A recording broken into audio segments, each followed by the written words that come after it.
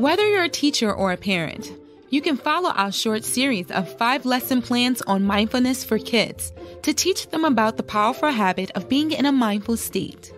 In this series, each lesson plan focuses on a specific aspect of mindfulness and includes activities and worksheets to practice the concept of the lesson.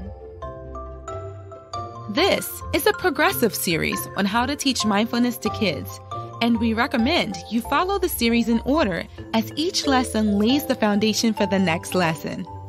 In this second lesson, kids will learn about their senses by walking around with mindfulness. They will experience all of what is around them. This lesson involves taking a short walk outside. You may choose to select a specific walking route around your neighborhood or school.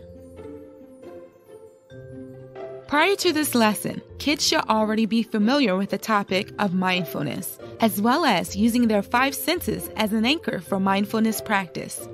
If not, go back to part 1. You can find the link in the description. Begin the lesson with a discussion about mindfulness. Ask students to recall what they've already learned about practicing mindfulness and awareness. Explain that today, that they will be taking a mindfulness walk. Remind students that when practicing mindfulness, it can help to have an anchor, something to bring us back if we get distracted. Mindfulness anchors can be many different things, but today, it will be our 5 senses. Have students get ready to go for a short walk outside. Explain that in order to allow others to keep their awareness, it is important to stay quiet and listen to directions during the field trip. Remind students that even if their mind starts to wander, it's okay. That's why we have our anchors to bring us back to awareness. Tell students that for the first part of the walk, they should focus their awareness on what they can see. Challenge students to notice things that they may not have noticed before, even if they are familiar with the area. After a few minutes of walking and noticing, have students pause to discuss what they've noticed so far.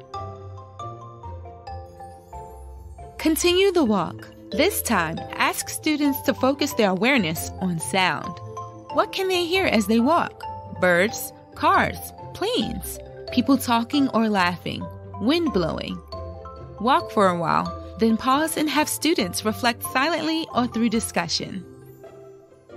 For the remaining senses, smell, taste, and touch, you can have students stay seated for a few minutes as they notice each sense.